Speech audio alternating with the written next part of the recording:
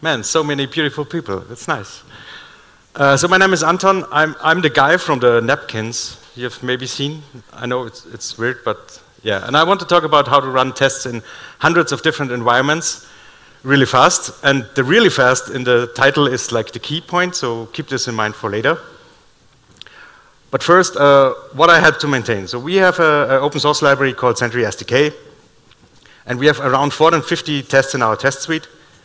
And we support around 20 Python web frameworks, and also support very old Python 2.7 and then 3.5 until 3.10. And also one of those 20 web frameworks is of course Django, and we support Django 1.8 and up. So okay, 4.0, 4.0 and 4.1 is not quite there yet. I'm sorry for the delay, but we're working on it, but I'm busy doing other stuff. Yeah, so all in all, we have 7 Python versions to support, times 20 Python web frameworks, times 2 to 9 versions of each of those web frameworks, which means we run our test suite in over 400 environments. And this is pretty big, yeah. And how do we run this? Our stack for testing is like a basic, I think that the default stack for everyone, it's like Pytest for running the tests. We have flag 8, Black and MyPy for type checking and linting. Then we use Tox to run our test suite in the different environments. So Tox is the main part. It creates virtual environments for each of the Python versions and each of the framework versions, and then runs the Pytest test suite in it. Then we use Make for running tests locally, or make it easier to run our tests locally. And as a CI provider, we use GitHub Actions, where we run all the tests on each pull of a release branch, or on each merge into the main branch, and also like on each pull request. So when I was submitting this talk in end of May, this is how a test suite looked like in GitHub Actions. And let me zoom into the important part. This was the duration of our test suite. And that's not really fast, and it's not even moderately fast, that's very, very slow. But why did I then submit the talk? Because like it's very, very slow. So my thinking was this. If I submit the talk and it gets accepted, I can represent Sentry, and Sentry likes this. So that's good. But if I come up with 38 minutes of test duration, like it's embarrassing. So, and I don't want to embarrass myself in front of you all. And also, like, I don't want to embarrass Sentry.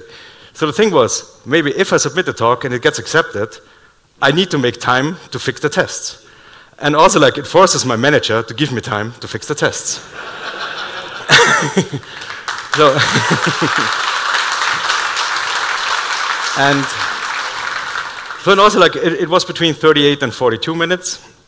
So, and this is very annoying if you, like, on each release and everyone, you have to wait forever. And also, the one thing is also, like, if then the test gets accepted, I can fix the test suite. We have faster tests. It's a win-win for everyone that contributes to the project, because just every developer's life gets easier with a faster test suite. When I told this to my manager, or when my manager Vladan found out, he coined a term for it. It's conference-driven development, basically. And I like the term a lot, so like that's it for now. So I'm gonna talk to you in this talk about how my journey from 40 minutes test suite to faster, and how fast I get, and what I did. So let's do some refactoring. And by the way, all the images in my slides are done by the Stable Diffusion AI. It's like it's a Python tool where you type in random stuff, like here, Fernando Pessoa, using a computer, and it paints stuff. And it's like amazing, and I spent way too much time playing around with this, but it's just too amazing to not do. And also, like, Fernando Pessoa is a Portuguese writer, an amazing writer. You should check him out. So first, the circle of refactoring. Basically, everything is always circles. So first, you have to find ideas how to improve my current situation. Then you pick one of the ideas, and you implement it, and then you measure, has my situation now improved? If not, throw it away. If yes, you can go back to finding new ideas or adapt the ideas you found in the last iteration. And if you look at this, it's not only like this circle of refactoring, basically. It's also good advice for life in general. So it's also kind of the circle of life. So yeah, my first idea was I should run the tests in parallel, probably. Because I found out that when I run my tests locally, it only uses one CPU, and that's just a stupid idea. So that's the basic start I had. On the horizontal line is the time. So we had like this one GitHub runner, and the GitHub runner is like the virtual machine that GitHub Actions starts up and runs your workflow in. And in this, we started Tox, and Tox then created a virtual environment for each of our 400 test suites, and each of our 400 environments, and ran the test suite in it, one by one by one. So that's the slowest version you can have, basically. So I thought maybe Tox can run stuff in parallel, and it can. It has a -- parallel auto, then it uses the number of CPU cores you have to run the environments in parallel. This already greatly improved the speed. It was like from 40 to 25 minutes, but 25 is still, yeah, not enough. And this was also like when I changed this, our test suite, some of the tests started to fail, because if you run tests sequentially or in parallel, it's different. But I implemented this, we released it, and I went on vacation. So this is also something you should not do, because some of our tests start up a server on a port, and if then the same server is started twice on the same port, the tests crash. So my colleague Neil, who's also maybe here somewhere, fixed it. Thanks, Neil. And so here the limiting factor is the CPU cores. In GitHub runners, you only have 2 CPUs. So that's all you get. So I thought, if I do not get more CPUs, maybe I get more runners. So the next idea, was to get one runner for each of the environments we have. And for this, I needed to change our GitHub Actions configuration file so that we had one YAML file for defining all those, how to run our test suite. And because I'm a lazy engineer, I wrote a script to like split it up. So on the top left, you see, or on the top right, your left, you see the Tox configuration file where we define all the Python languages we use and all the frameworks and all the framework versions. And I wrote a script that parses this file and then creates for each framework we have one YAML file for configuring GitHub Actions. And so again, this is what I thought I would get. But in reality, you also have like not unlimited number of runners you can start. And we have a GitHub enterprise account, like a big account, and this means you get 180 concurrent runs for the whole organization. So it's not me in Sentry, there are a lot of other bright people that run stuff in CI. So it was more like this. I had 5 to 10 or maybe 15 concurrent runners, depending on how much all the other people at Sentry do. So this did not improve the time that much.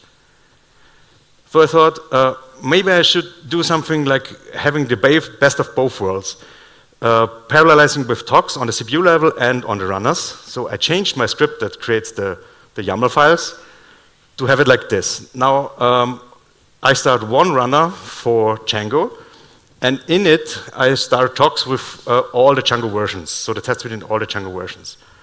And this brought the time down quite a bit. So the result of this all was, it saved around 20 to 30 minutes of duration of our test suite. So the next idea then was, I can clean up our YAML file. Because when I did the script that creates those YAML files, I noticed some stuff in our YAML file that's just not there anymore, not used anymore. Like we have a setup node in there. And I don't know why we need a node to run our Python tests, so I deleted it. I also noticed that we spin up 2 services in all of our test runs. It's Redis and Postgres. And then I did some digging and found that in our code, we do not use this Redis service at all, because we have now something that's called fake Redis. It's like an in-memory Redis for testing. So I deleted Redis. And Postgres was only used by the Django tests. None of the other frameworks used it, so I changed again my script that generates the config files to only start a Postgres instance on the Django framework. With the result, again, 2 minutes saved. The next thing was I should cache. I used the cache of GitHub Actions. So in our GitHub Actions, Tox is creating this virtual environment. It's like a directory where it installs the dependencies for the tests from PyPy. And between runs, I wanted to cache this directory, so it's not installed over and over again. And there's something called Actions Cache in GitHub Actions that lets you do this. But as our dependencies are set up, it could have happened that we installed the dependencies, then they were put in cache, and if meanwhile one of the dependencies updated, our cache would not be invalidated. So we run our tests against the old version of the dependency and not the new one. So long story short, I did not implement it because it could have, it did not work. So, but I kept the idea for later. The next idea was then, if I cannot use the cache, maybe I can use RAM drives. And RAM drives are basically, you have a directory in your file system, but it's not sitting on the disk, it's sitting in memory. And memory is still 50 times faster than disks, also SSDs. And I was thinking, so maybe, I don't know, I was worried that GitHub Actions do not allow me to create RAM drives. But it turns out you can do them. On the top left, you see this, I created a directory with this mkdir, and then the sudo mount command. This just assigns a certain number of megabytes in memory to this directory. In this case, 180 megabytes.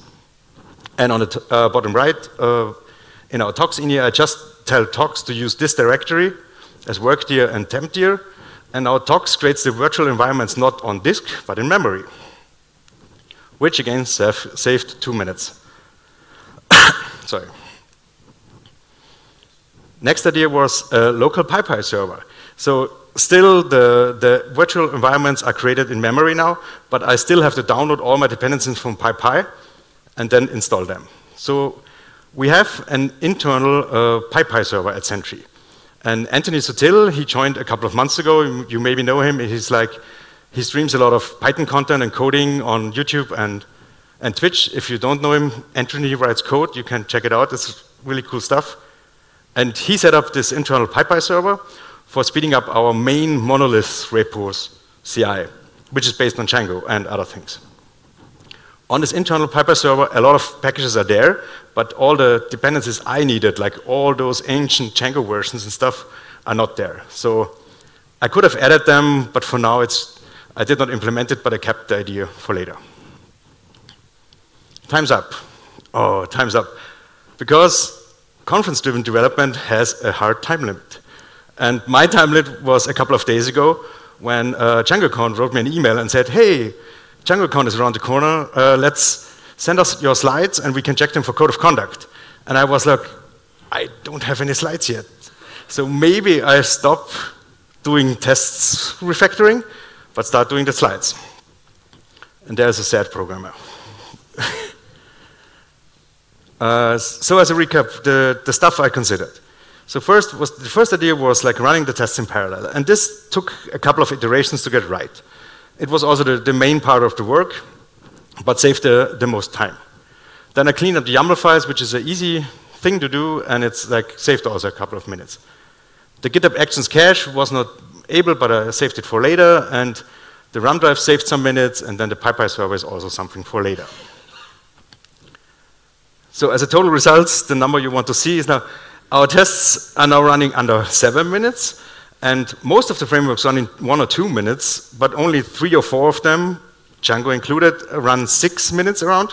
And this is also like, Django is our biggest integration and we have the most tests for that, so yeah. Also like splitting up the test suite in all those different like workflows in GitHub Actions makes it way easier to find the failing tests. Because before it was like a humongous log of test output, and finding the one test that failed was really, really annoying. So this is also like a great result. And I did a conference talk, so you all participate now in. So I think it's a success all in all, and also Cristiano Ronaldo is with me. Yeah, so what is next?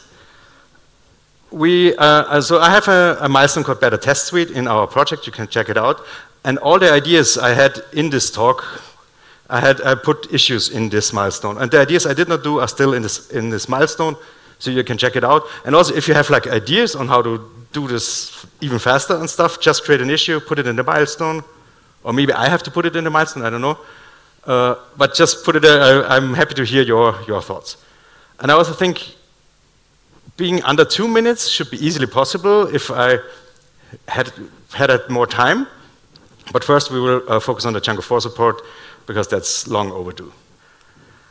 As a conclusion, one thing if you do like a big refactoring task like this, or any big thing, is like you don't have to make it good. You just have to make it better than it is now. And I think that's the main thing you should take away from this talk. It's like, it doesn't have to be perfect, it just has to be better than now. And also like, iterate. Don't do a million things at the same time if you do like a big task like this, but just pick small ideas, implement them, test them. If they work, keep them. If they're not working, throw them away. And the time boxing thing.